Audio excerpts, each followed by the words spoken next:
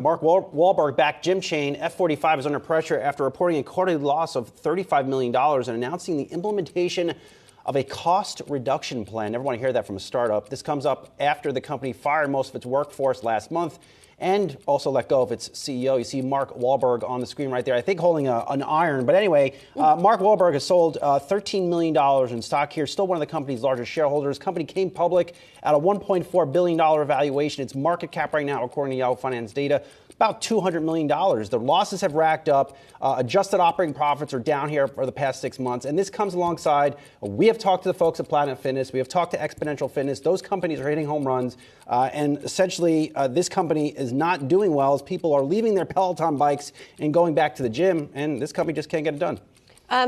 I thought this was a SPAC, to my recollection, but it wasn't. It was an IPO, and it came public at $16.